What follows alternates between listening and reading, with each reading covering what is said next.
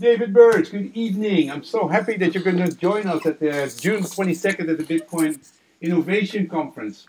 And you have a little bit of a provocative title. Blockchain is not a technology but a religion. So I'm very curious. What's happening? Why that title? Have you lost your interest?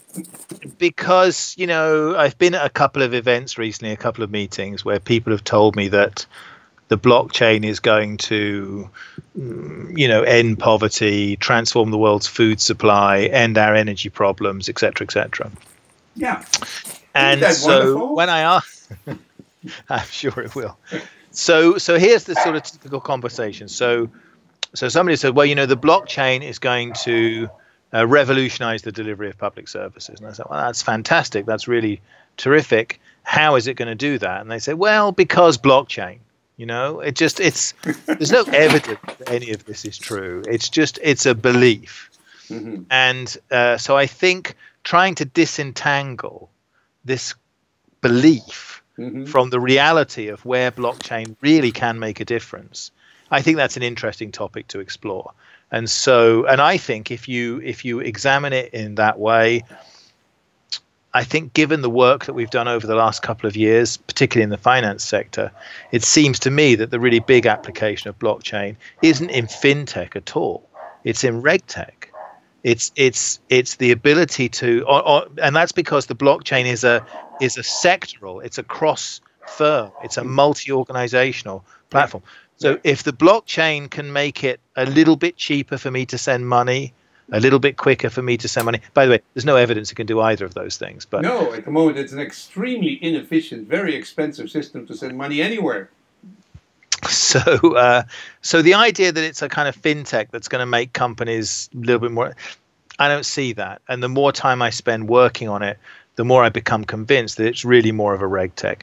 What the blockchain will do, or let's say what shared ledgers will do, and in some cases, a blockchain may be the best type of shared ledger to implement. But what shared ledgers will do is to do with reducing the overall costs of running a marketplace. It's to do with creating new kinds of more transparent markets with, as I put it last year, markets with ambient accountability, where the environment itself takes care of the, you know, auditing and so on and so forth. Mm-hmm. So I see that as more of a regtech than a fintech. So I'll be talking about two things. I'll be trying to explore this, like, why has it become this belief? Why do people believe in they don't believe in Internet of Things, or, I mean, we understand hype, right, Vincent? We've been around long enough. Yeah. This isn't just simple hype. There's something crazier going on. So we'll talk about that, and then we'll talk about getting rid of the hype, focusing down on where can these technologies really make a difference.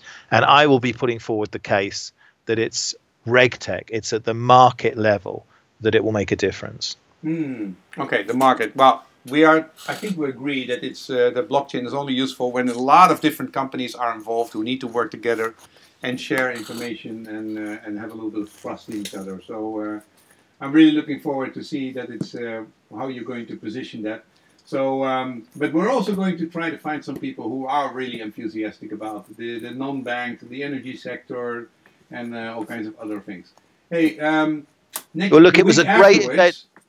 It was a great event last year, Vincent. So I'm really looking forward to it again. Yeah, I'm really excited that you want to come back, because you immediately hop over to Denmark to 2020, right? And you're going to basically present your new book.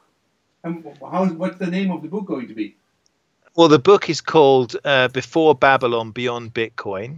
Mm-hmm. And the subtitle is From Money We Understand to Money That Understands Us. So the idea that is, people think they understand money. They think of money as gold and pieces of paper. They think they understand it. That's not money anymore. Money now is information. It's data. It's all those kind of things. And what that money is going to look like is going to be very different from the money we have now. People think the way money works is some kind of law of nature, mm-hmm. but the whole central banks, commercial banks, all this kind of stuff. These are institutional arrangements that come about because of certain historical organizations and settlements and agreements. There's no reason to believe it will be like this in the future. And so that's what I'm exploring there. Okay, so the book is really not saying that blockchain is really not very interesting and it's just a little bit on the side, a couple of percentage points. It does have an influence in the future of the world, Dave? I certainly think it's a plausible hypothesis that some form of shared ledger technology will be used to create currencies that are very different from the currencies we use today. Where I'm less certain is whether there'll be cryptocurrencies or not, because it seems to me that the future of money, because of the democratizing and decentralizing nature of the new technologies, money will follow. The idea that we'll have one world currency is crazy. It doesn't even work for the euro. So in the future, we'll have more kinds of money. So who will create those monies? There's different possibilities.